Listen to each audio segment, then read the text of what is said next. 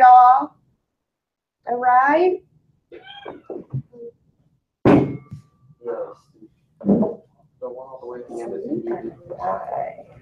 They all should be muted. If not, yeah. All right. Let's see what we have on. Settings. Logitech webcam mic. You said it's that.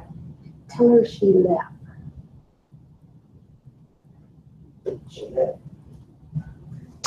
Okay. We left a second ago.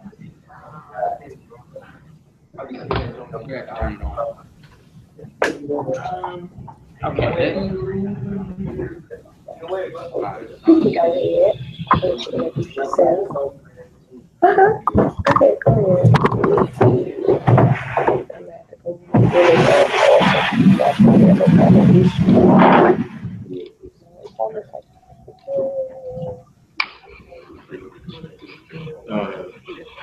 Reboot. You're not saying much right now. Am I clear?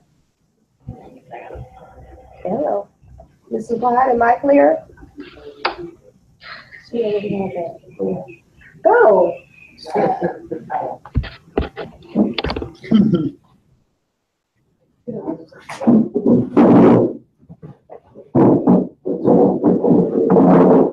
Landis, you can't hear?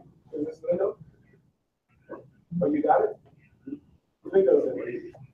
Okay, Windows in it. I'm gonna act like these people are not having difficulties. Go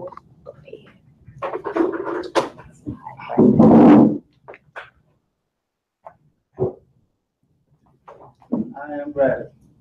First, let me introduce myself. My name is Kenny Robinson. I was invited here to speak to everyone. A little bit loud. I was invited here to speak to everyone based on a vocational program that I came to here a few months ago, and spoke to the guys that came through the vocational program. So what I want to share with everybody today is starting off the series, taking it to another level, and just give everybody an idea of where I came from, the struggles that I had to overcome, and where I'm at now, and where I intend to go in the future. I called in and asked what should I wear? Because, in my job and in my profession now, we wear a uniform, or we wear pants and a shirt and a tie every day to work. Or one of the work shirts plus black pants and dress shoes every day. But that's me at work. And this is, me at home and when I'm off of work. So I wanted y'all to see me in my everyday, not in how I am at work. We'll talk about that, but that's two different worlds, and that's part of what I want to, tell y'all about. The fact that you can maintain your identity and your culture and still work in a professional environment, because that's work, and when you're out of work, that's you. So first, let me just Okay. tell y'all a little bit about myself. Drag it over here. I'm gonna let you drag. It haven't been that long since Where did the mouse go? looking at me. Oh, here it is. Well, man, that was 20 years ago, 30 years ago when you was that way. 38 now.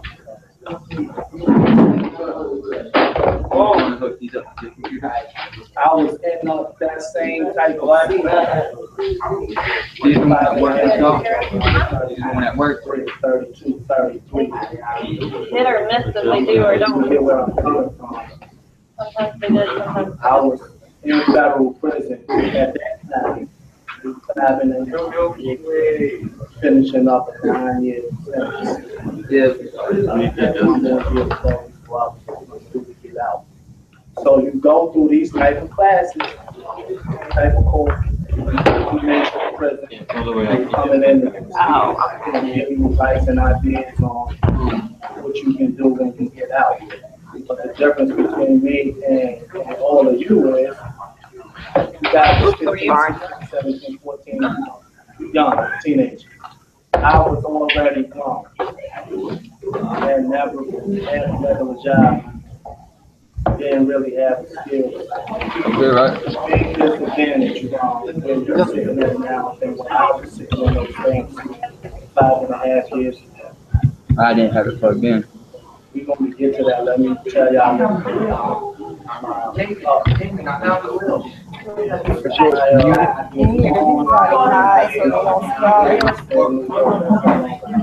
So they don't swap it. When I came up in the generation, age that I am, 30 years. So when I was 5, 6, 7, 8 years old, that was the beginning. What else you got to do? What right what? It's always important to learn from other people when you have the opportunity, because you don't get it that often.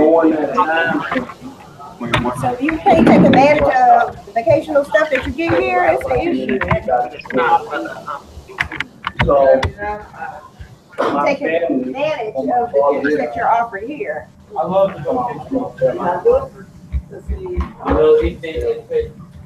Because you end up missing out. So they thought, Wisdom. yeah, Is it? Oh, you got it on duplicate South screen? End might be all right. Let me see. It was disastrous.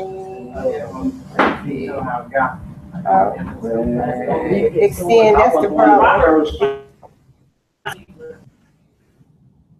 I was one of the first ones during that time, at the height of the crack epidemic, when I was 9, 10, 11 years old.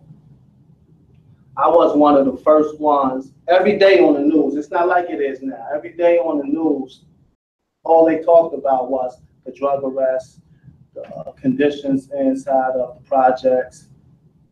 Only thing that you saw on TV was guys like me that was getting arrested. That was the everyday news at that time. Now, I was one of the first ones during that time that when they did these news report stories, they showed us on the news. You have 9, 10, 11-year-old kids selling crack, carrying a gun, don't go to school, do whatever they want to do. That was my generation at that age. And I was one of them ones that my mother was a crackhead. So I'm going to talk to y'all just straight up and down because that's the type of dude that I am. So I'm not going to, talk around in a circle like I'm talking to a 6 or 7 year old. Right? So my mother was a crackhead. My father was a dope fiend, and he was locked up at the time of me growing up. So most of my younger years, he was in and out the joint. And my mother was all over the place, a full-fledged crackhead. So I had the freedom to do whatever I wanted to do at 9, 10, 11 years old. And these are the things that I did. So they showed us on the news, 9, 10, 11 years old, selling crack. My family decided that it might be best if they send me to the South, Winston-Salem. So I always was a city kid. By the time I came to the South for the first time, I already could take the bus, take the train, go wherever I wanted to go. I'm in Manhattan, I'm 12, 11, doing whatever I want to do. So when they sent me down to Winston-Salem for the first time, it was a big shock to me. And I decided I'm gonna stay, try to give it a shot. I'm gonna go to school, try to give it a shot. And I did. I stayed down here for about 8 months. I said, you know what, I'm going back to the city, went back. Once I got back to New York, I talked to some dudes, and they said, man, you should go back, take you some stuff with you, make you some money. So that's what I did. At 13 years old, I jumped on a bus, Greyhound, with a pocket full of drugs and a pocket full of tapes. It was tapes, then see, well, we wasn't even have CDs yet. We still had tapes back then. So I jumped on the bus, came back down to North Carolina, and got it going from there. I did go to school. One of the differences between me and a lot of people that I was in school with that came from the same type of lifestyle that I did. I always was like a little bit harder than some of the guys that I ran with, because from a young age I just loved to read, so I read a lot. And from my reading, I had a different perspective on life and on things. So far as my schoolwork in school, I didn't want to do the work, but when it came time to take the test, I could pass the test because I could read and comprehend and understand things. But in the midst of that, at that age, I still was dabbling in the streets, trying to go to school, and in and out of trouble because I had an attitude that I just was going to do whatever I wanted to do, and did. I never made it through here though, but my brother did. My younger brother, he's 2 years younger than I am, and he's finishing up an 8-9 year sentence in the state now. But he came through here. The same place, it's been here forever. He came through here.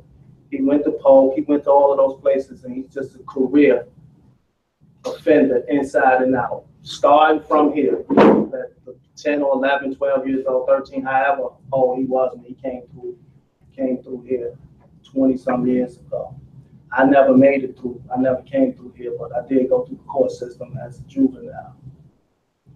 The only thing that saved me from coming through here at that time was I was selling drugs and making a little bit of money on the street that I could afford to pay for my own lawyer. 14, I think I was when I caught my first case. That, I mean, I would have, if it hadn't been for that, I would have probably did about 2 years based on the charges that I had at that time. What I did, I went to school, I played football, I played basketball, I tried to, to hang in there. But by the time I was 15, no more school for me. That was it. I was already full-fledged in the streets. I already had a car before I even had my driver's license. It was a different time than it is now. And at 15, I was selling drugs in school until the superintendent and the school system said, you just can't come to school no more, period. You're kicked out of school, you can go to alternative school, you're not coming back here. Because, I mean, it was so bad at one point with me in school selling drugs that I had crackheads coming to the school in a cab to meet me at lunchtime. It was that bad. I carried a gun to school when I was 15. It wasn't under no threat. I mean, but I took a gun to school at 15 till they finally had enough of me and kicked me out of it. That same year, my girlfriend at that time became pregnant. So I'm in the 9th, 10th grade, selling drugs in and out of trouble, in and out of courts, and got a girl pregnant. She's 16.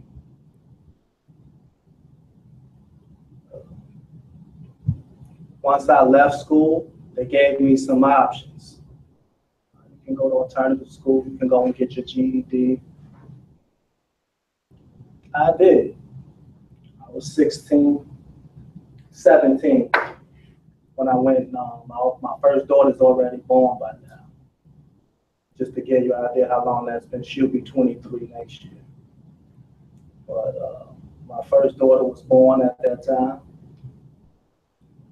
I did go to the community college and got my GED. My advantage, though, what made me even think enough to get my GED, to know how important school was, is that I read a lot. You know, and my reading comprehension was good, which means the stuff that I read, I understood what I was reading enough to be able to explain it back to somebody. So I had an idea of how important school was. I did go back. I got my GED at the community college. Now, mind you, during this time, I'm still hustling in the streets. And every city and every community, every neighborhood, back in those times, you're going to have probably one or two real young guys, 15, 16, 17 years old, that just knew how to make money and made money. And I was one of them. I did it. And the summer of 1996, when I was 17 years old, I had my GED. And I had always the older dudes, you know, some of the older dudes who did go through school and went through college used to come back and tell us, excuse me, what the college life was like. And it sounded like it was a party, you know. It sounded like it's somewhere you want to go. It's fun, it's this, it's girls, it's... So I sent out some applications. I mean, mind you now, I'm in the streets every day, hard, got baby and everything. I sent out some applications just, you know, see who would respond. Several schools responded back. And I selected one of them. I sent in my application to Shaw University. They responded back. They accepted me. At that time, I had a Cadillac and a 95 Ford Probe GT. I packed up the caddy and shot down the road. My first day of school, I went to school on my first day of school. This is mind you how crazy I was now. Out of control. On my first day of school, I went to school with $20,000 in cash just to spend and a quarter pound of weed just to smoke. I packed up the Cadillac and hit the highway and went to ride. This was on my first day.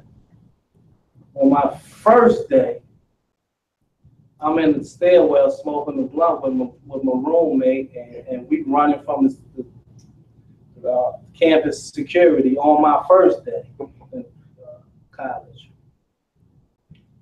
But I hung in there. I made it through. Still deep in the streets, and steady babies on the way coming. Steady coming. Now I'm on my second one at that time. Still deep in the streets. Catching cases left and right. In college, 2 kids. Just to give you an idea of the type of things that I was into, and all of this is just to give you an idea of where I came from, so you will know that the possibilities at the end when we get to the end. Just to give you an idea of the type of cases that I was catching. Assault with a deadly weapon, shooting into an occupied dwelling, possession with intent to sell, assault with a deadly weapon on a government official, inflicting serious injury, which means I ran over a police officer in my car and kept it going.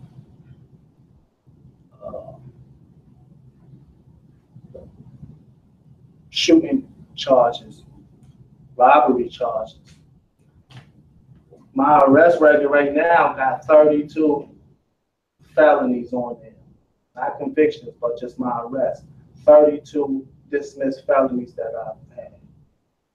By the time I was 21, I spent $230,000 on lawyers alone, catching these cases back to back before I even got 21 years old.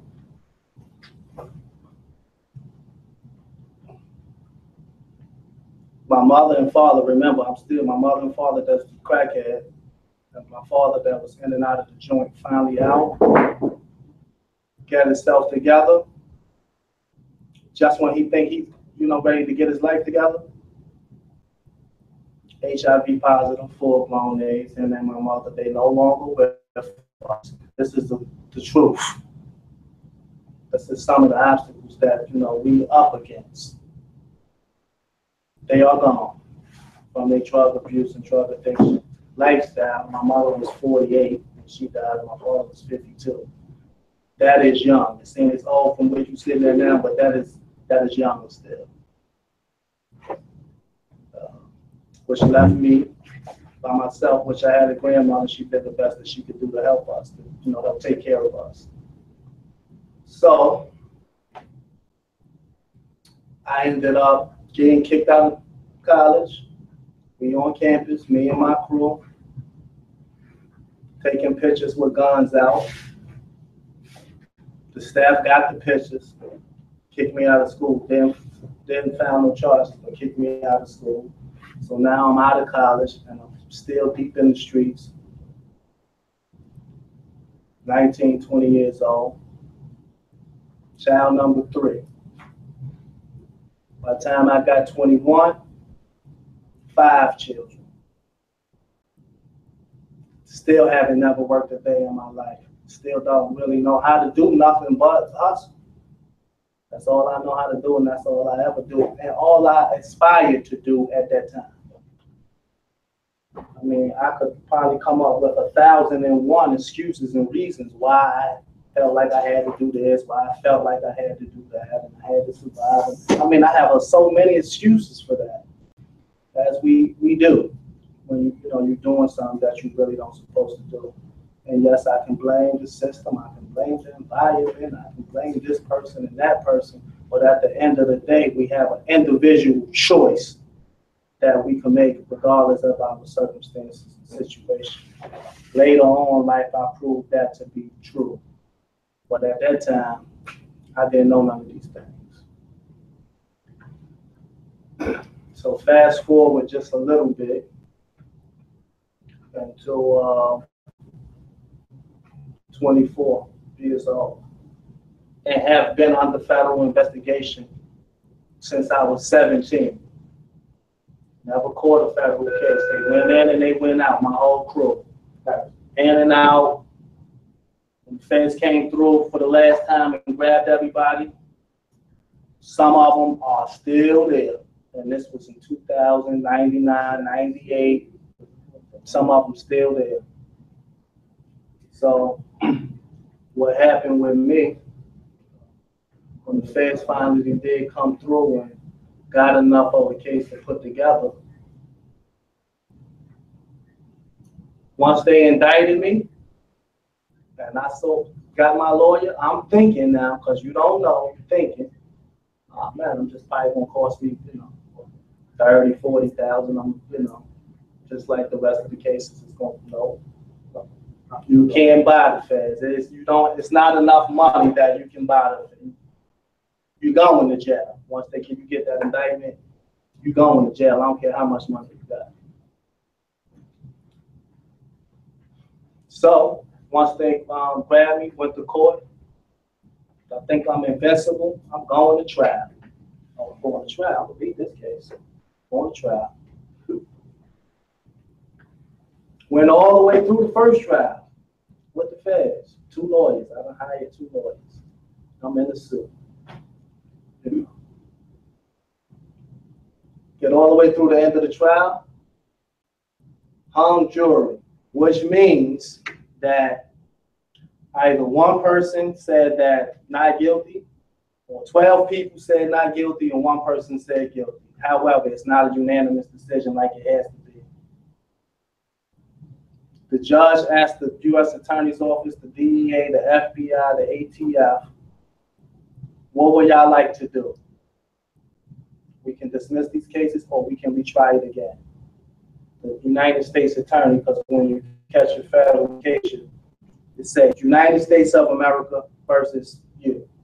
This is the whole weight of the United States government just against you.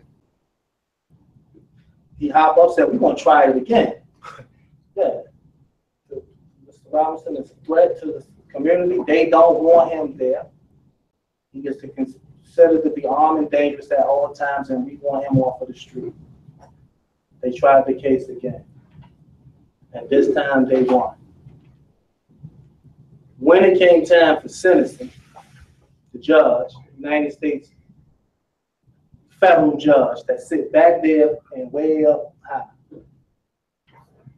he said, Mr. Robinson, I have a file here that dates back to 1995. You were under investigation from the FBI, the DA, and the ATF, the Middle District of North Carolina, the Southern District of New York, and the Middle District of Georgia. Have been under investigation for many years. How you been able to slide and skate around the system, I do not know. But today you are going to prison. I have sat up all night trying to find a way to give you more time. But the law will not allow me to give you the sentence that I want to give. So you are getting the maximum sentence allowed under law. I'm 24 years old at that time. And he said to me, oh, when you get out, you'll be a young man still. You'll be in your mid-30s. Hopefully you get your life together and make a contribution to society.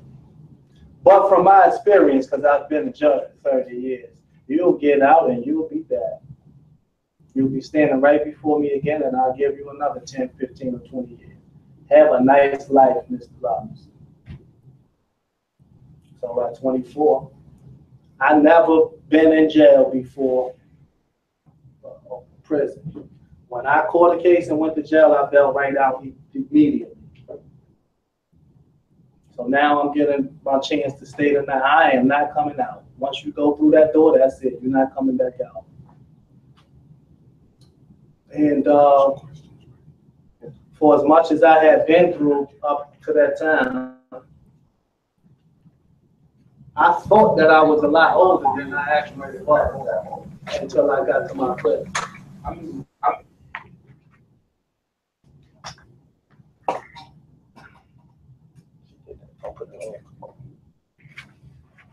When you, at that time, this was in 2003, 2004,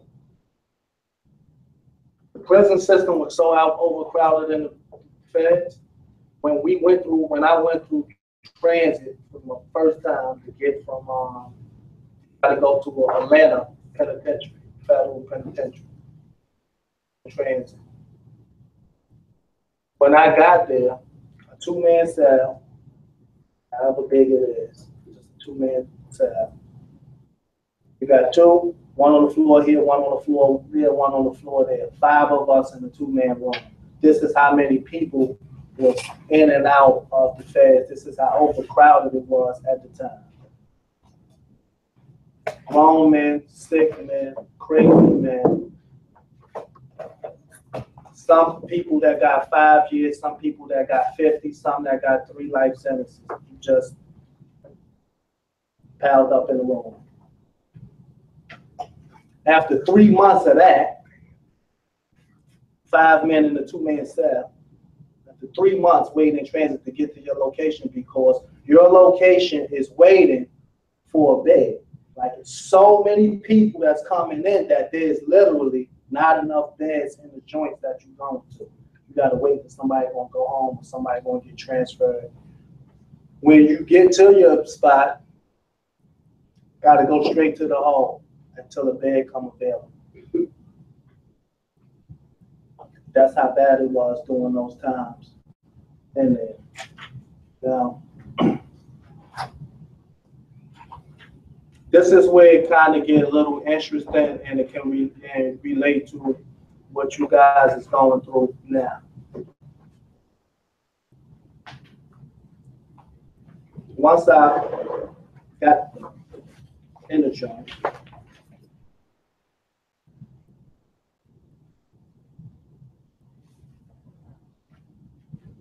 I didn't bring a lot of pictures, but I brought just a few because sometimes when you you're talking, you're trying to vision it, but it's kind of hard to vision me going through these kind of things the way that you're looking at me now. You can't see me like I was, but it is so. This right here, this is me. This is my crew. See it? Right? And this is me. I probably at this time been in not even a year. So you was locked up with a background? Yeah, they have a little background for the pictures. You're gonna be there pretty much for the rest of your life, so they're gonna try to make it comfortable as possible for you. But you can see there.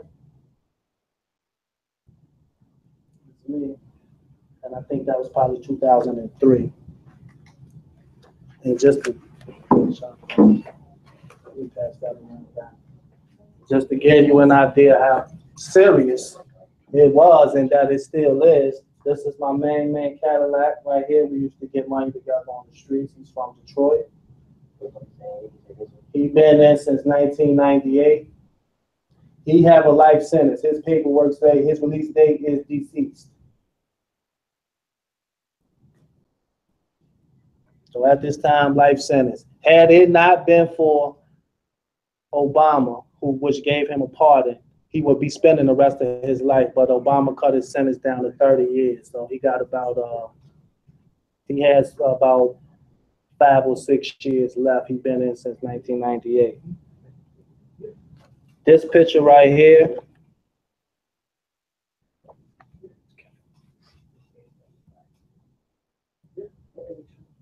that's me and my main man, Pops. Once you get a certain age in the joint, you become Pops. This is Pops. At this time right here, Pops had been in for 27 years at this time.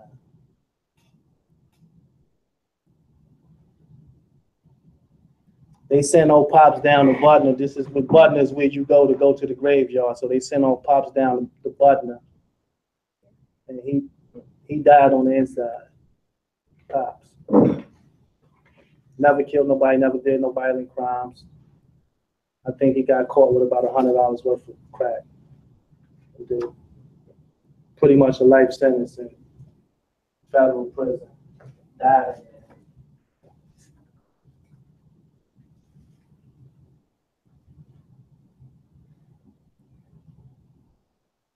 One more. This one right here, this is my daughter. This is how small she was when I went in. She'll be 23 and she has the baby now. See that here, how long now?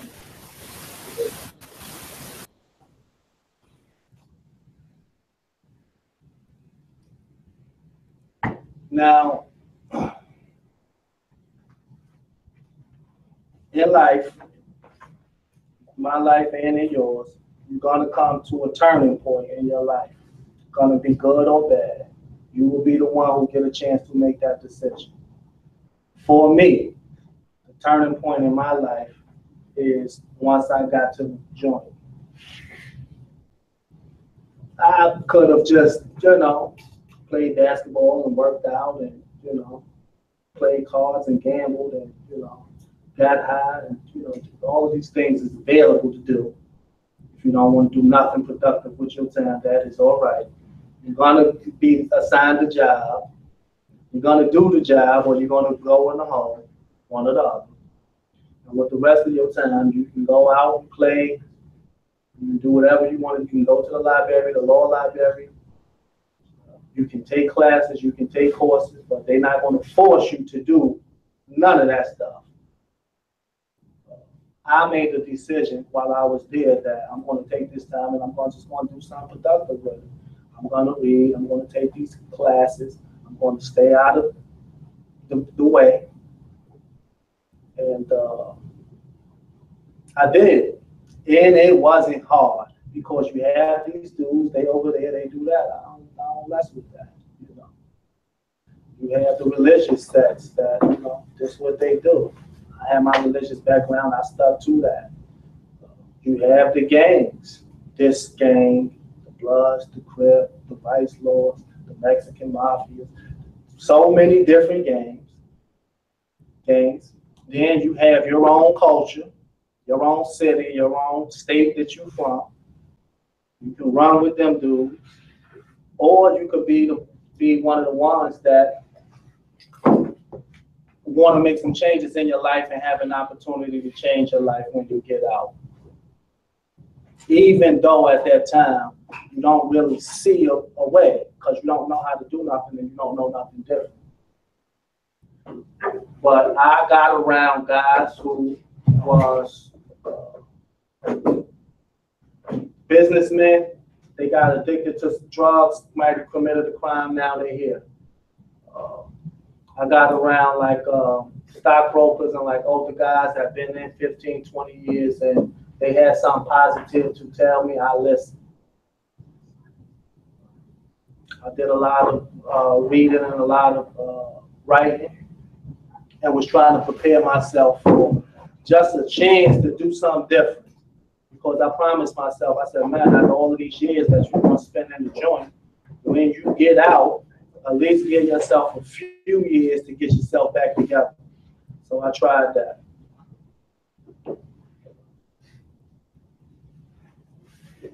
And that is where we relate, because you're here now, you have an opportunity to do something with your time. If you do not take advantage of this opportunity, the outcome is a little bit bleak. It's going to be a little bit tough to get back. Simple as that. If you don't start preparing for it now. That's what I did. I started preparing for, because I was getting out, I had a release date. I started preparing for it. I took my time away, and I took the fact that I had a sober mind, right? Because when you hear, and believe it or not, 2 days ago, I was talking to the mayor of Charlotte to tell her that I was coming here. And the country, the government is like looking for a way like to reach people your age. They don't like really know what to do because things is kind of out of control. So now they open to hear any ideas from me. Street dude with a record, heavy record. So, but they want to hear whatever type of ideas that we have because they're having a hard time trying to reach the youth. And I was telling her that the government and the community have to take advantage of this opportunity to reach the youth when you're in a situation like this, school, a detention facility, where nothing you can do but say, come on in here and sit down. You got to sit down and you can go back to your room. That way we have your attention and with a sober mind. Because we have tried to get to y'all on the street when you're out before you get here. A lot of attempts have been tried, each and every one of y'all in this room and everybody else that's supposed to that camera cannot tell me that I didn't never have nobody. Along the way, it have been people who try to guide you in the right direction before you got here. Here you are. But you have another opportunity to get that straight. So, I'm out now. I did my time. I went in at 24. I ain't back, but I'm 33. Never had a job before. On federal paper. Can't smoke, can't drink. And I used to like to smoke. Can't smoke, can't drink. 3 years worth of paper. Gotta work. The government said you have to have a job or else you're going to die. 6 months in the halfway house in Charlotte.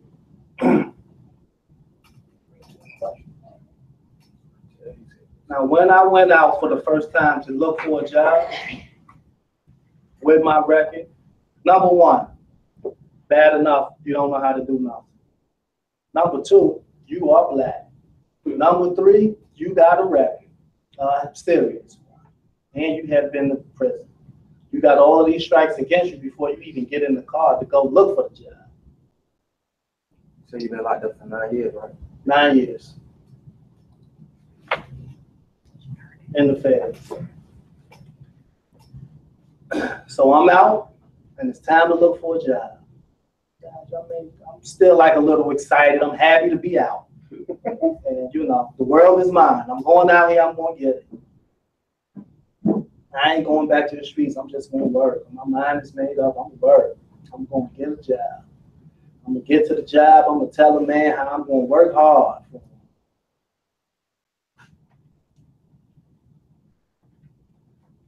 I filled out 103 applications within a 3-month span. I took so many different classes. I went to the Goodwill. I went to Urban League. I went to Charlotte Works. I went to Crisis Center. I went to all of these different type of programs, took these classes. Was going to be a forklift driver. Was going to be a construction worker. Man, I'm going to drive a tractor trailer. I'm thinking I'm going to do all of these things. I'm willing to do anything because I want a job so bad, and everybody has told me no.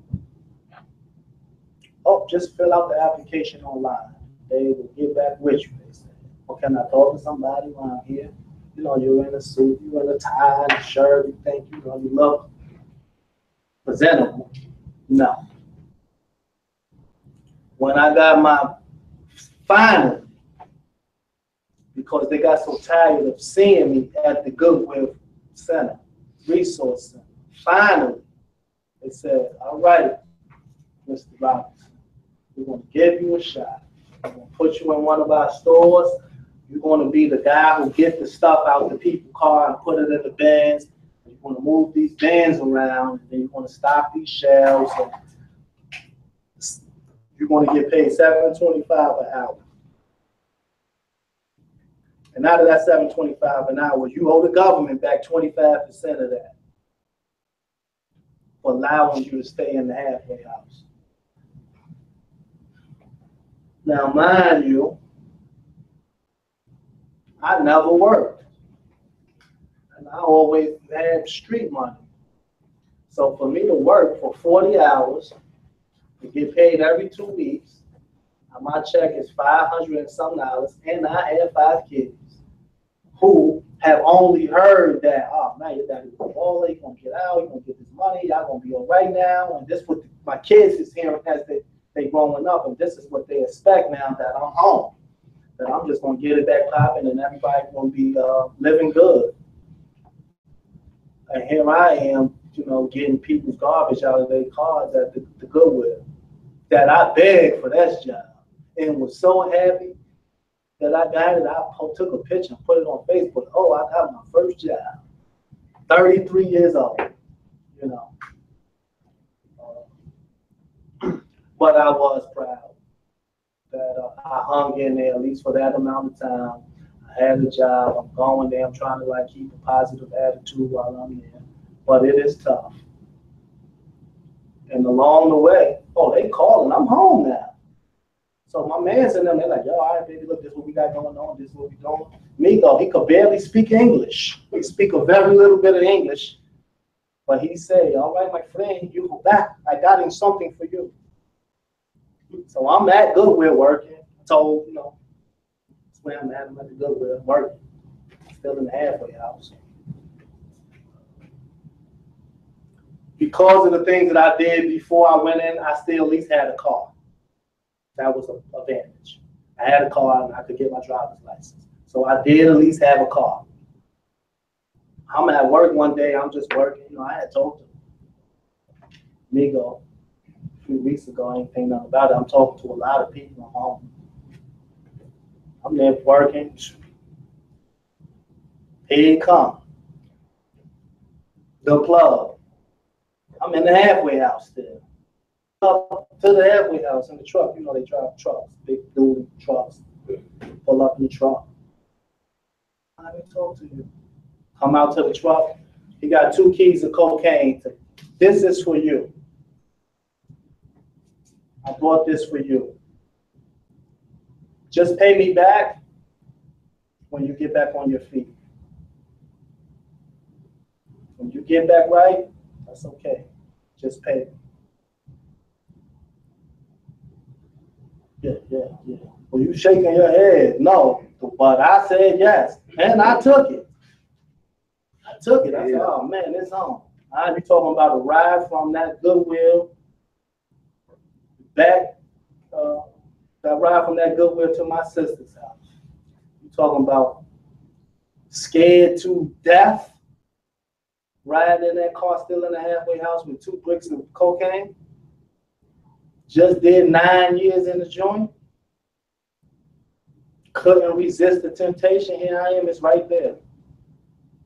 You're thinking, man, if I get pulled over, I can't stop and I don't want to chase. So I'm not stopping. I ain't going back to jail. I couldn't even sleep that night. Tossing and turning, trying to think, like, who can I trust? Like, I got first cousins, I got brothers. Thinking, like, who can I trust? I can't even trust nobody. I'm laying there that night, tossing and turning. Cocaine.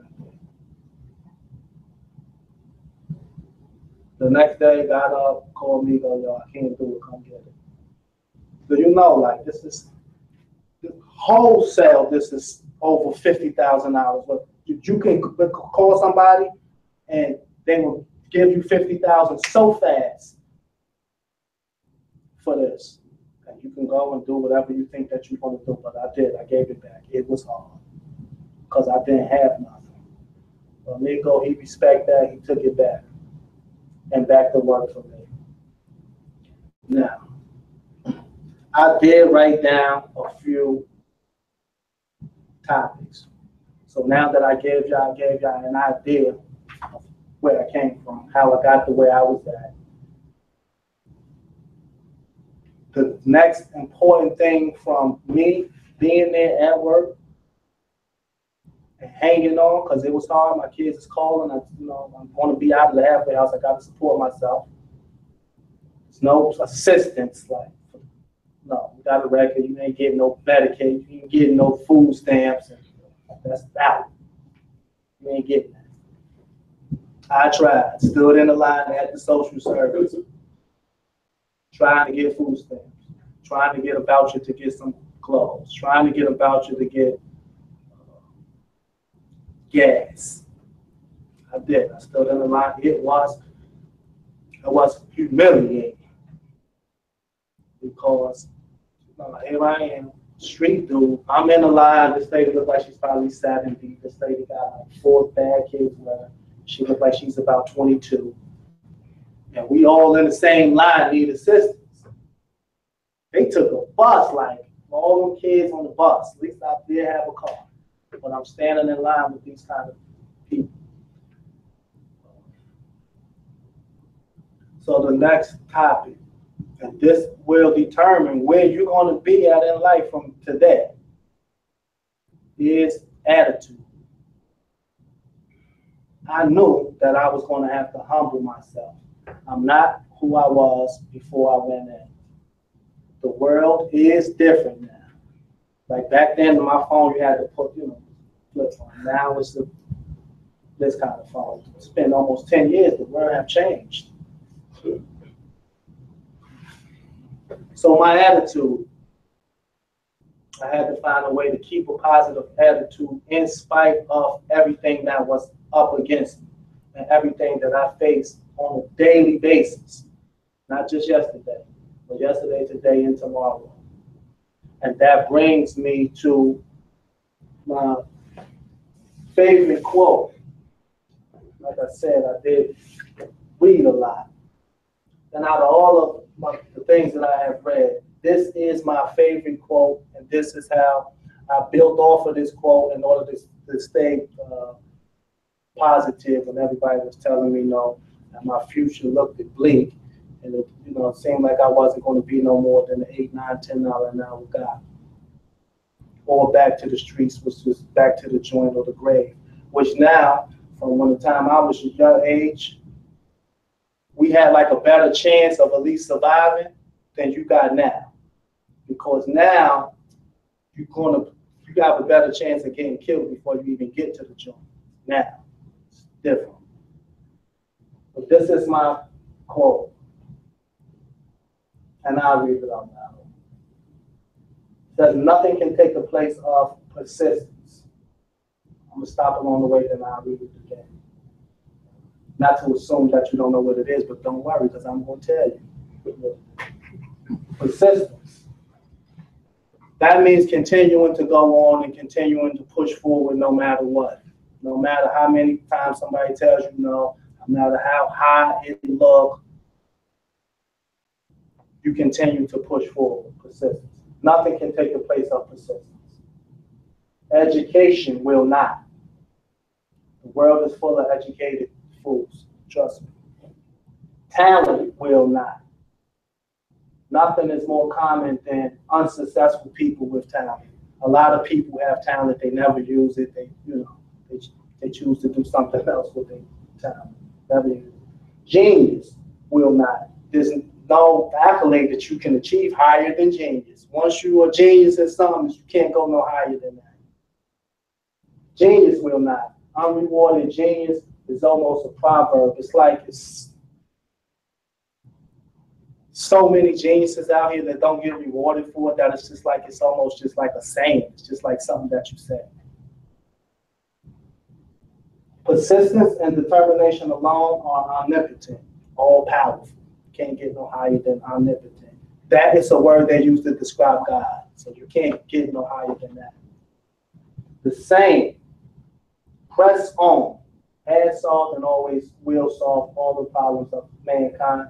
And this is a quote by the 30th President of the United States, Calvin Coolidge. So now let me just read back to it straight through. Nothing can take the place of persistence. Education will not. The world is full of educated fools. Talent will not. Nothing is more common than unsuccessful people with talent. Genius will not. Unrewarded genius is almost a proverb. Persistence and determination alone are omnipotent. The saying, press on, has solved, and always will solve all the problems of mankind. Calvin Coolidge, 30th President of the United States. That quote is what encouraged me to keep pushing, to keep persistent in spite of everything. And it was a lot. So even though I had my little job at Goodwill and was proud of it, I knew that that wasn't going to be it. Can't be. I cannot make it like that. I cannot survive like that. And all the triggers coming to your mind, oh man, I'm just going to shake a little bit. You know, I'm going to keep my job, but I'm just going to do a little something where I can, all this kind of stuff come in your mind. But I believed in myself enough to say, man, I can get money and I don't have to do that. But how am I going to do that? I took all these classes, all these courses. Nobody still, once I complete the courses, they won't give me the job. Still didn't give up. Persisted on.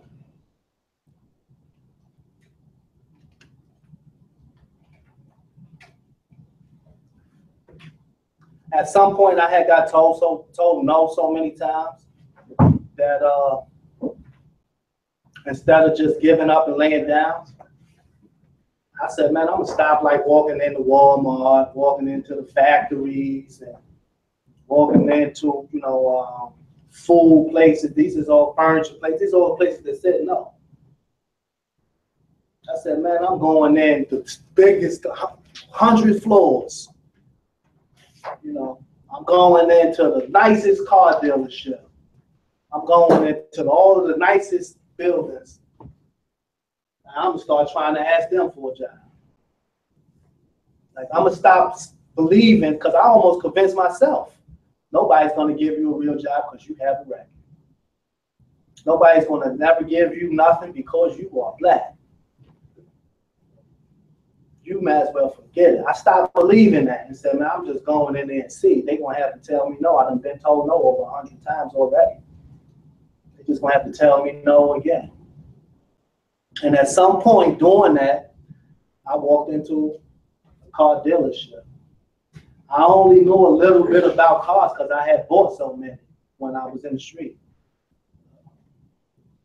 Never had sold nothing but narcotics. I walked in there, asked for an application. They had one. Like a lot of these places saying, "No, sir, here's the website. You got to go online and fill out this application." They had one. I filled it out right then and there on the spot. And one of the managers came out to talk to me. And I told him, because I was now at the point, I'm getting straight to the point now. This, we ain't gonna waste too much time. This is the situation, this is. The manager said, man, with a record like that, we can't hire you. You're not gonna pass the background. But wait a minute, let me go and talk to my boss, who is the owner, and see if I can get something worked out for you. Yeah. So he did. Now, when I had my opportunity to talk to him, I mean, I let him have it. This is what I'm trying to do. This is what I've been through. Look, I just need a shot. I just need one opportunity. If you give me this opportunity, I won't let you down. I mean, I'm pitching. I'm selling, because this is like the first time I'm like on the end, like I'm talking to a person. Everywhere else, you just give them the paper, they'll call you, but they never did. I'm now talking to a person. And I pitched. And he said, all right, I am putting my career, I have a family, I have children, I have grandchildren. He said, I am putting my career on the line for you. Because if you do something crazy up in here, it is going to come back to me. Because I have the, he said, my boss told me it's your call. So he said, I'm making the call for you right now. I'm going to give you a shot. I have at that time been out for 1 year. Need me to stop and answer some questions real quick? Finish. Okay. I'm wrapping up. I at that time had been out for 1 year. I passed the drug test. They waived the background. I am in. Oh, it's game time now. They don't let me in. I'm in. First day, reading everything I can read, taking all of the tests. I am so serious. And I see a lot of these people that work in here are faking.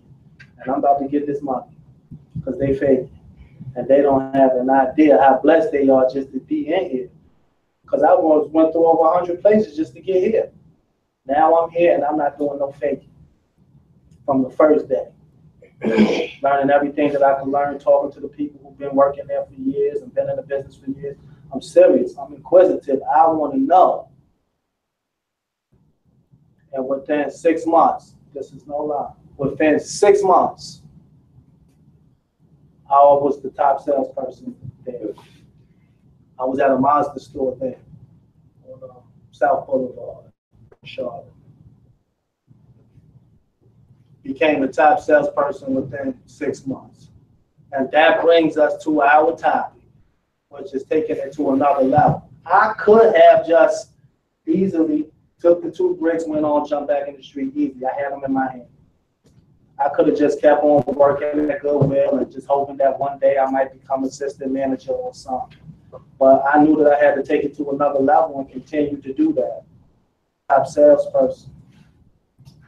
Well, in a year from grinding now, because in my mind, when I was at work, when I got there and got out of that car, in my mind, I'm on the block with dimes. Like, that's how I'm like thinking. Like, I'm out here hustling, baby.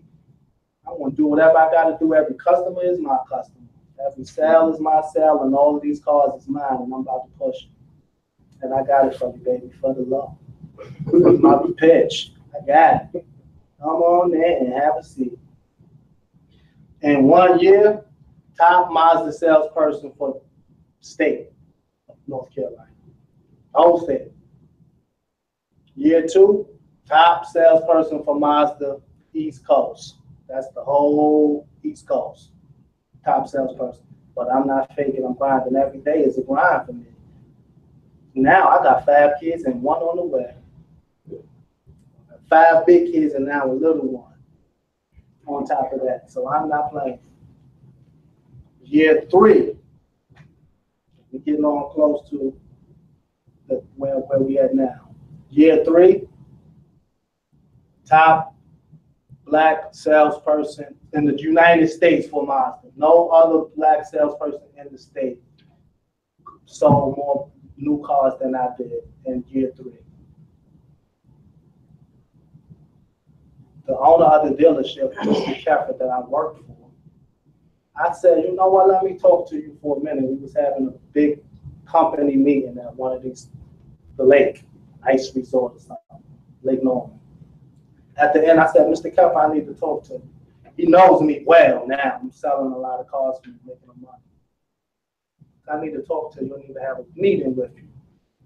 He got his phone. Okay, well, let's do such and such date. I went in his office, sat down, had a meeting. I told him, just in case you don't know, let me give you some insight on who I am, where I came from, how I came to work for the company, and where I'm at now. Because I do see myself growing. And I don't want nobody to come back to you once I'm already doing good and in a management position, thinking they telling you something about me that you don't know. So let me tell you now. And man, we sat there talking, and he cried a real tear by the time I finished with him, telling him the real deal. And he told me at that time, no matter what nobody says, you're going to have a job here. This is the owner. He owns all of the dealerships, a lot of them. So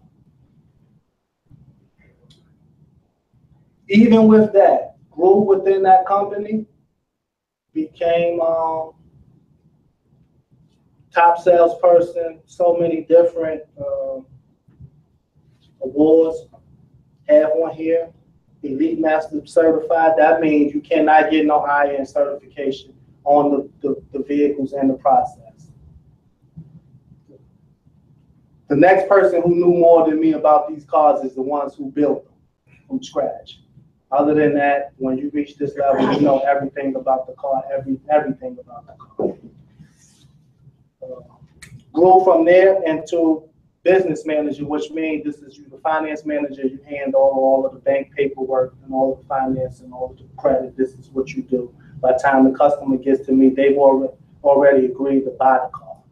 Now we're going to do the paperwork, and I got to present to them their options to purchase extended coverage, things like gap insurance, different coverages.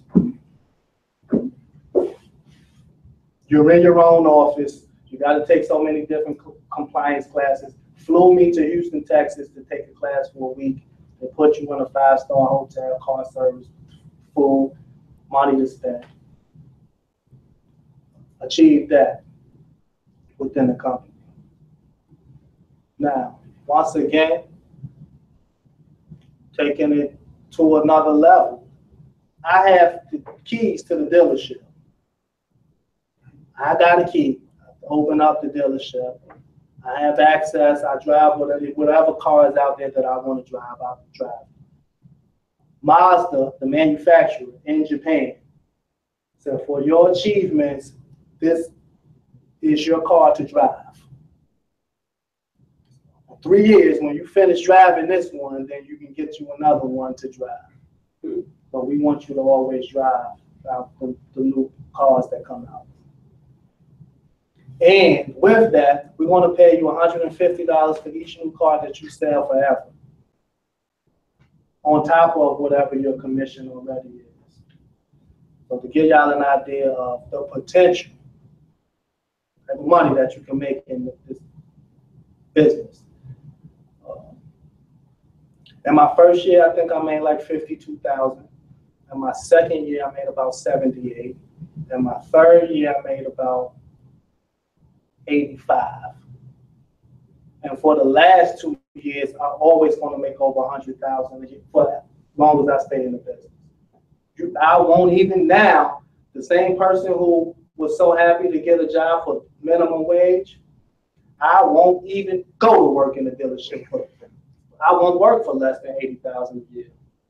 I won't do it. And they won't even offer me that. So here we go, taking it to another level once again. The recruitment department from Hendrick Automotive Group. I'm sure you have seen a Hendrick dealership somewhere, commercial somewhere. They have about 120 dealerships across the country.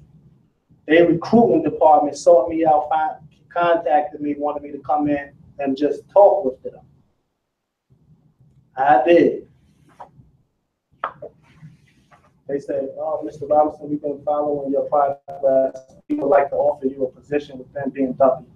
This is a position that BMW have created. What you will be doing is you will be a retail business manager, and your job description is you will be able to take the customer from the beginning to end. You selling the car, do the financing. We're going to assign to you a product genius.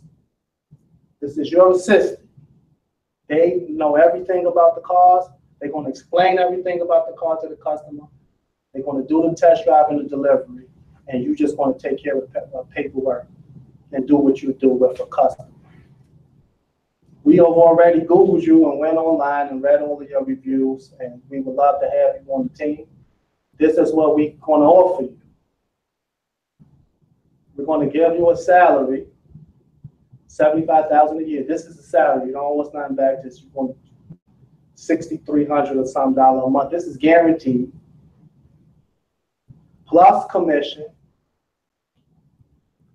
And is there anything else that we can do for you to sweeten up the deal? Yeah, just let me get a new BMW to drive because, you know, I like to know the product that I'm selling. I want to fill a car with a love. I said, so long as I can have a new BMW every 3 months, then we got a deal. They didn't even have to think about it. Oh, sure, we got a deal. When can you start? I want to send you the paperwork, take your drug test. When can you start? Now, mind you, if I'm telling you, you got to continue to take it to another level. It's not no sense in getting satisfied. I'm already with a dealership. I got the keys to. The owner is my man. Like, we cool. And I can drive whatever car I want to. I can tell Sarita, come on. I can give her a car to drive. Yeah, put the tag on. Let me make a copy of your license. I'll see you Friday. I can give her a car to drive. Everybody in my family almost got a Mazda now. I got 5 kids that's driving. Every last one of them got a new car. Cousins, aunt, everybody got a new car, another car. So I was already comfortable where I was at. We kept it with Mazda and doing well, highly recognized within the manufacturer. They called me from Japan. They want to call me and ask me, what do I think they should do to the car? What type of feedback am I getting from the customer? They called from Japan with a translator. They wanted to know before they built this last car, the manufacturer. I walk away from that. See, I'm already there, but I'm comfortable. I could have just stayed there, would make $110,000, $120,000 a year and just be comfortable. I walk away for that for another opportunity with Hendrick BMW, continuing to take it to another level. I promise you, and I know, because for the youngsters that's out there, I am their OG. They ain't gonna deny it, can't deny it. I know that I'm making more money than they making in the street. That I don't have to invest nothing. The street drug money is a wholesale retail business. You have to buy the product with your money, you have to purchase it. Then you have to resell it. So you got to make your money back that you spent, then make a profit from it. I don't have to worry about that. These is all my cars. I ain't paying nothing for them. I just got to sell them. So I know that I'm making way more money than them dudes in the street. Been there. You have to be a heavy hitter to make $10,000, $11,000, $12,000 a month in clear money. But one thing that you're not going to have is a clear mind and a clear conscience, because you're always going to be worried about them boys coming, and they are coming. They can get you real quick. They got Bin Laden. He was a terrorist. But you ain't even got to go that far. They got Big Leach, and Big Leach was getting money. And they got him, he's in the joint. I passed on my way out. When I was getting out, Meech was coming in. I passed him in the land. Yo, I'm out, baby. You got 30 years. You got 30 years. So I know that it's a possibility for you where you're sitting at, depending on you, that you can get the kind of money that you think that you can only get from doing something illegal to do it. I know that for a fact, but one thing for sure, like, trust me, these shoes, they not a gift. You go in the store, you run their car, and no, that ain't, the manufacturer paid for this with my gift rewards cards, because you get points and stuff for doing this and doing that. I save up them points, and then when I want to spend $250 on a pair of shoes, I let them pay for it. The company. And I do that quite frequently because I like shoes. You know? So I got probably, I don't know, 40-some pair of Jordans. Probably, I don't know, 18 or 19 pair of foam posits. And I ain't sold not one piece of crack to get it, and I ain't robbed nobody to get it. And I ain't committed no crime whatsoever to do it. And that is what is possible. One thing about this country before I wrap up, there is a lot of turmoil going on right now in the country. A lot of talk and a lot of rhetoric. Don't feed into it. One thing for sure, that this is a fact and I am a living witness. This is still the only country in the world that you can come from where I came from and from where you sitting from right now and still be whatever that you want to be if you persist. Stay determined and don't give up on yourself. And you'll have some people that will give up on you, and you'll have some people that will step up for you. And I cannot sit here and pretend like I did it all on my own, because I didn't. I had some family support. I had people continuing to pray for me. And I have had people, black and white alike, for risk for me, who have donated some of their time and energy for me. I have had that. Next, before I got to get this in, and then I'll wrap up. That segment, what I just talked about, is a skill set. So learn how to do something. You know, as you grow, learn how to do something that you can always, if all else, you can do that. But that's going to be up to you to take it serious, because you're going to have opportunities to do it. Through detention centers, through school, through people that you know who's already in the field. And there's people in the community that is willing to help you. Because like I'm supposed to be at work now. I took off this day to come in and kick. They ain't paying me to come here. I took off this day to volunteer to come in and kick and share my story with you, in hopes that one day in the future you will be able to know that there's another option for you. That you won't have no fear walking into a car dealership or any business and asking for a job. Knowing that it's possible to get it because you've already heard from somebody who did do it before. You see what I'm saying? That is the reality. That is why I'm here, to be a witness to you that it is possible for you to do great things and be successful. Now, real quick, one other thing that I wanted to be able to point out to you, because in all of my classes and courses, in and out of school and through joint, everybody I talked to, one very important thing was left out. And I want to share that with y'all real quick. You think about it, research it, and gather some information on your own about it. And that is finances and credit. One advantage that you do have is that you ain't got old enough to establish nothing. But remember that I did tell you this. Your credit is going to be one of the most important tools at your disposal from here on until you hit the graveyard. protect it, learn everything that you can learn about it. And just knowing that can position you to be more successful in life.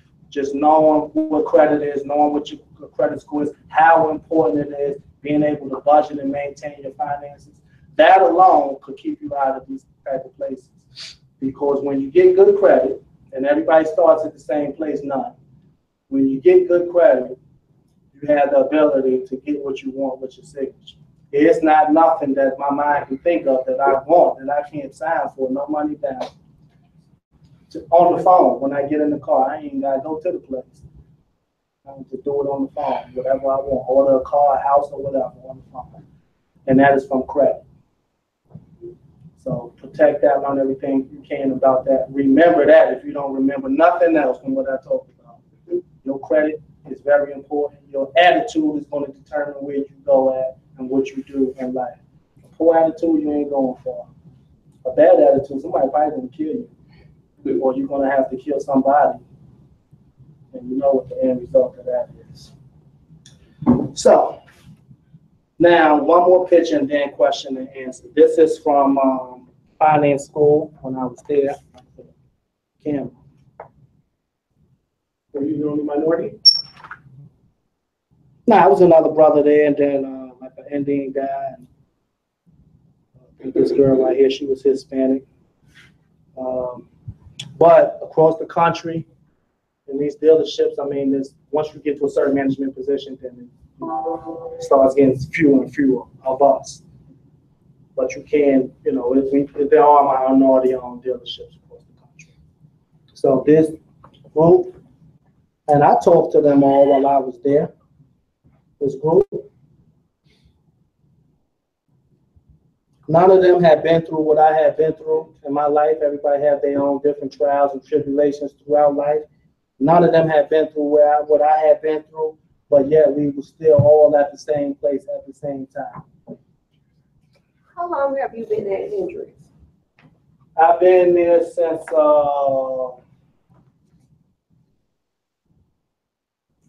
You went after the fair, right? I went after the fair. Because you know, all my stuff say Kepler Miles, and you could have told me. Yeah. So now I've been there about 2 months. So Right. when I was here still with Kepler Miles. But I mean, I didn't see this last picture. This is from finance. I want to be in it. I want to be in That's me that. still. Set it up. Come on. Can I get a job? This, That's fine. this. I can't take that. Well, now they call. Huh? Add it up. From the Clippers in the You make it. You know what I'm saying? Crazy. You work 50 jobs. Come to work real So energy. now we are ready for question and answer because y'all it look like stay out a little longer. No, they got about 10 minutes. All right, so They asked you what's an ATF. What's an ATF? alcohol, tobacco, and firearms. Just like the FBI, but that's what they do. They handle alcohol, tobacco, and firearms. So any type of like gun cases, the ATF normally has that case. Tobacco, because it has to be taxed individually for each state. So like in North Carolina, they produce cigarettes here. So a pack of Newports here is like $5.50. They're $15 in New York. So people would buy cigarettes here and then take them to, and that's illegal. Can you explain the difference between the federal charge and the state charge? Because when you said that the federal government was coming after you, how they're saying that we want to try you immediately as opposed to the states trying you, where the federal government doesn't run out of money. Right. There's jurisdiction. So the state have a jurisdiction, the federal government have the ultimate jurisdiction. They can choose to indict a state charge. You can have a state charge, like my charges started out in the state and the feds came and picked up the case. And their resources is unlimited. So for them to get you to a speedy trial is nothing. In the state, it can take some time, a lot of cases end up getting dismissed because they exceeded the time limit. But the guidelines in the federal system is much harsher than in the state system. So either way, you don't want to go to neither one of them. Any more questions on it? What charges? That's it. Or what charges on my federal charge? Conspiracy to distribute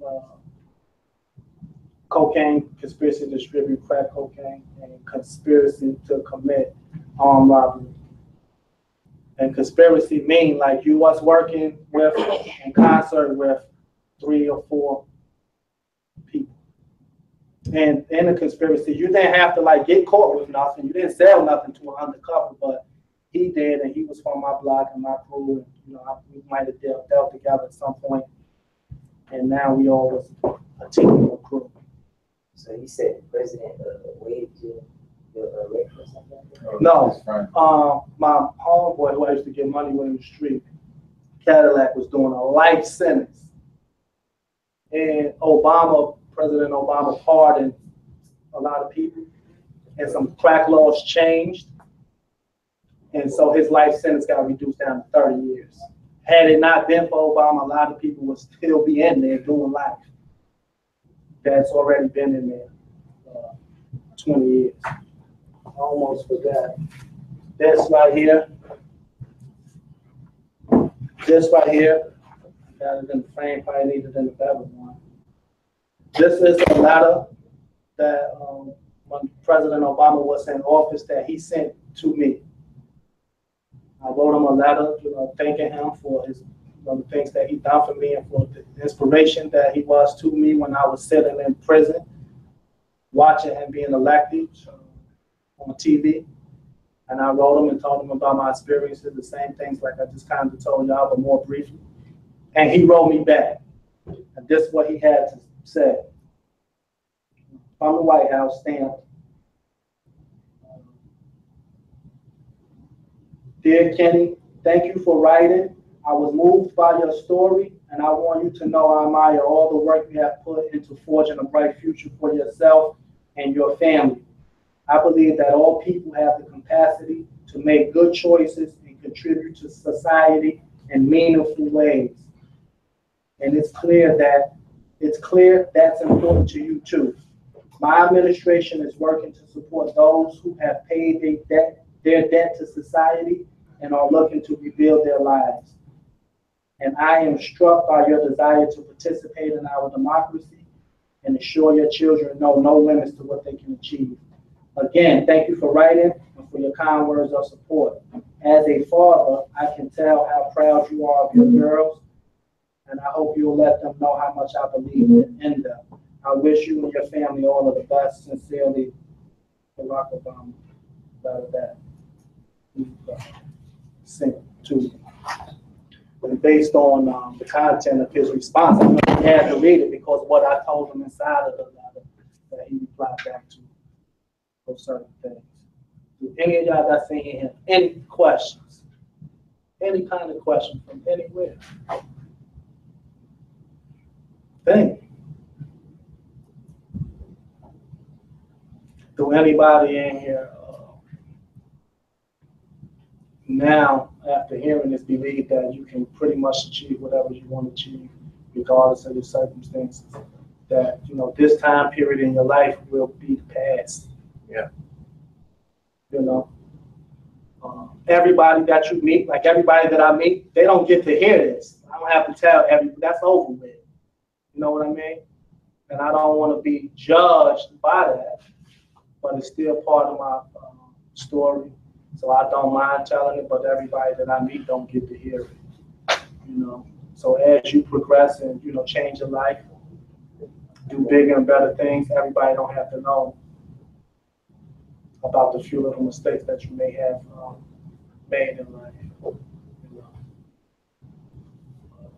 And do know and believe that you have some support. You know.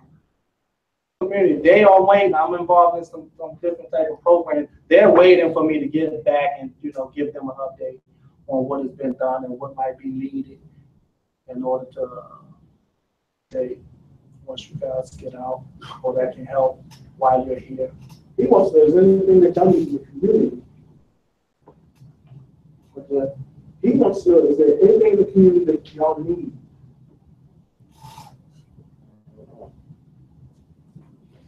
Think of one thing that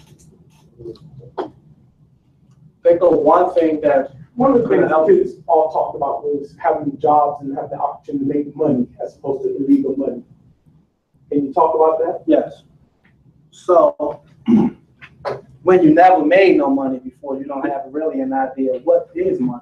You just know what you want, what it costs, and know that you're gonna have to get some money in order to get that. But you really don't have an idea of what money is. Now, the average, in order, just making $12, $13 an hour is about $24,000 a year. That's not a lot, but a lot of people are forced to try to make it work off of that. When it comes to making a large income, it's really how far you set your goals. What do you want to do? What do you want to make? But there is potential to make way more money legally than it is illegally. That's a fact.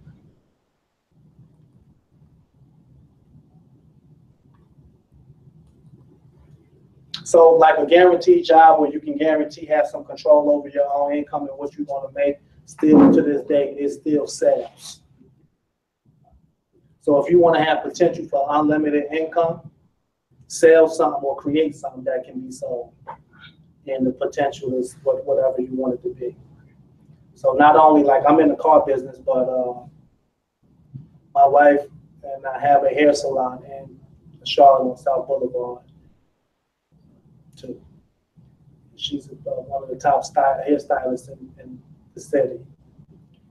And even though she could make 80, 90, 100,000 a year, I just did some restructuring with her that's going to help her probably make an extra 20 or 30,000 just from selling products. She just do the service, but now we pitching selling the actual product. So yes, sales of any nature, you can have unlimited potential and learn a lot and make way more money than probably whoever you know that you think is getting money. Did your limited amount of education help you to become who you are now? I know that you said you read a lot and you understood what you read. Yes. Now, education-wise, I did go and get my GED. So I know how important it was to at least have a GED. I did it. And then I went from there and I did go to college. But throughout my life, if I could,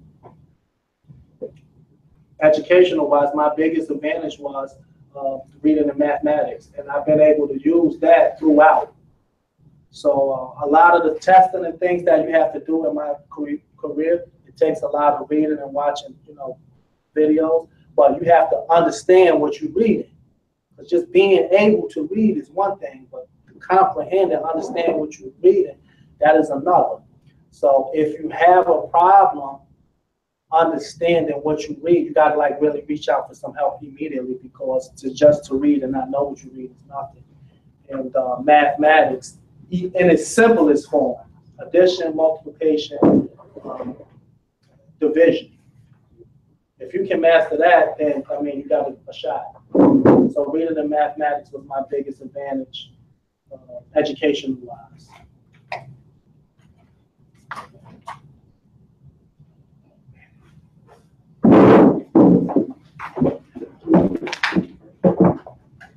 Any other questions about education? Has nobody in here graduated yet? Not yet. Oh, no, we don't have any graduates. We have 4 graduates on campus, though. 3 GD grads and 1 high school grad. Now, from you guys, and any one of y'all can answer this question. What would y'all like to have available to the facility that's not available now? What could it be more of? Computers, books. Yeah.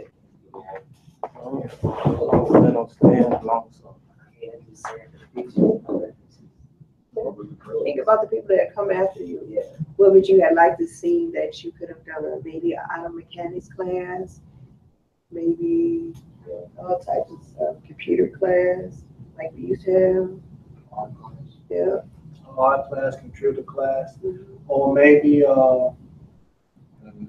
what about like, if somebody could show you a process to a sales process? Because this is a process and everything. People, they don't just come to me and just want that car, we want to sign right there for it. It don't work that way. There's a process of how you have to do it. That process is taught, it can be taught, and it's like one of those things, once you learn how to do it, you'll never forget that. So like more career readiness classes. Okay. More formative books, like on different subjects, not just like regular story books. These books look a little dated. Look a little dated. Now, only thing that I didn't touch on, and then I'm ready to conclude if there's not any more questions, is the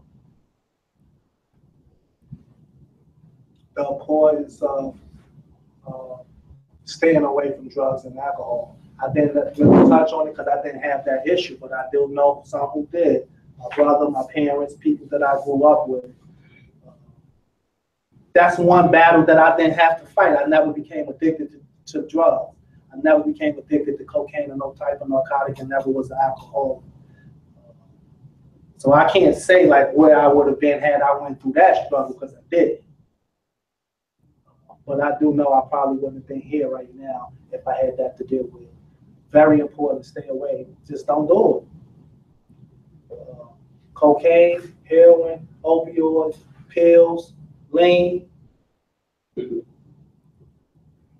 That is a sure way for destruction. It is very hard to kick it, break it. The government right now is trying to find a way to combat it. I left out the part that they invited me to come over to Fox News, the national news channel. They contacted me. Me and another guy that I was locked up with, he was a former U.S. attorney, like one of the attorneys that got me locked up. He was one of them. He worked for the federal government. He hurt his back, became addicted to painkillers, and ended up on heroin, robbed like 3 banks, and was in prison with me. So he and I, both got out. He's out, wrote a book, and working for an addiction campus of America, doing well for himself. White guy.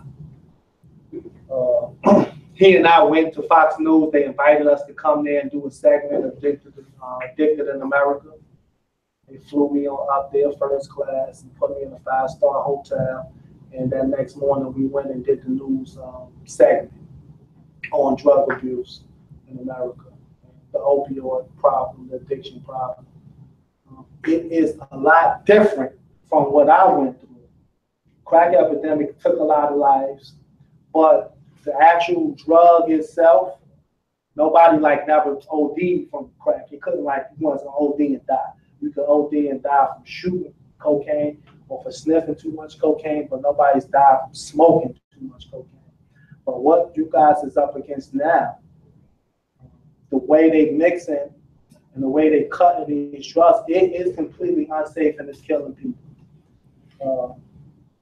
Every 3 weeks, this new study came out, every 3 weeks, the same amount of people that died on 9/11 when the planes hit the building, over 3,000 and some people, every 3 weeks, the same amount of people die from drug overdoses from every age from 12 to 80.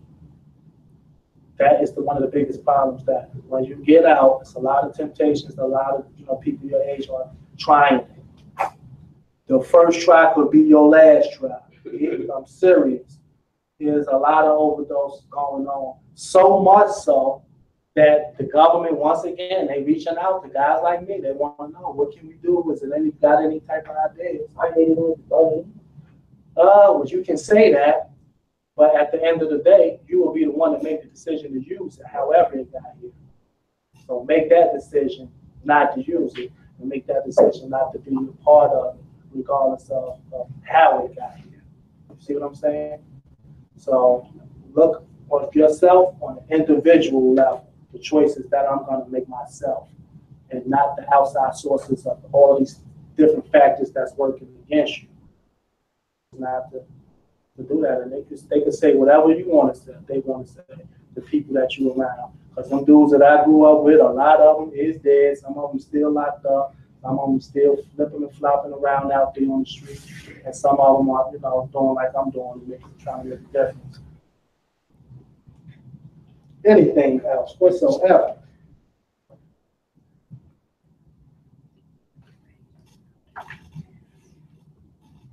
Yeah, good. That's good. I hope that what I offer y'all have been useful. Take some of it and